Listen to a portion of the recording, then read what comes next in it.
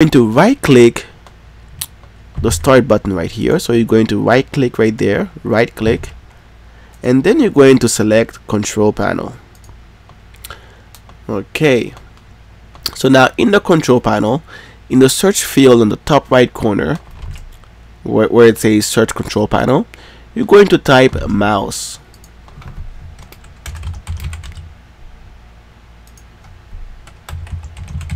So type mouse, there you go, and then on there where it says mouse, choose change mouse settings. So click where it says change mouse settings. Okay, so now you're going to go to the tab that says pointer options. Alright, so now where it says motion, now you can change the pointer speed. By default it is set in the middle right here, and from my experience, each time I install Windows, I always make sure I put it on fast, because it can really make a big difference. It really makes your computer feel faster.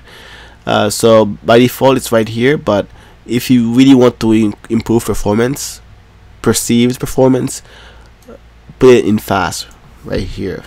Okay, and if I can test this for you, I'll show you how it works. As you can see, I'm really shaking my mouse now, and as you can see, it moves at this speed.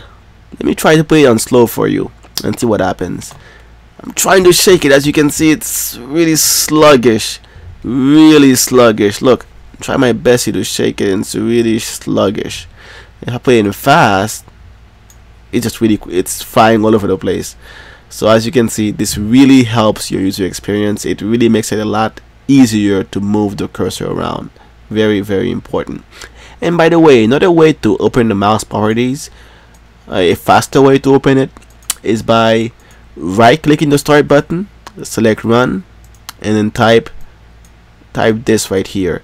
Type control main.cpl, control main.cpl. It's a control panel shortcut, and then hit enter or click OK, and boom, the same thing, mouse properties, pointer options, and from there you can change the cursor speed, and you can also change the scrolling speed as well if you want to. Okay, if you go to the wheel tab. Alright, so that's all there is to know about how to change the cursor speed. So if you enjoyed this video, if you found it helpful, please subscribe for more. Thanks for watching.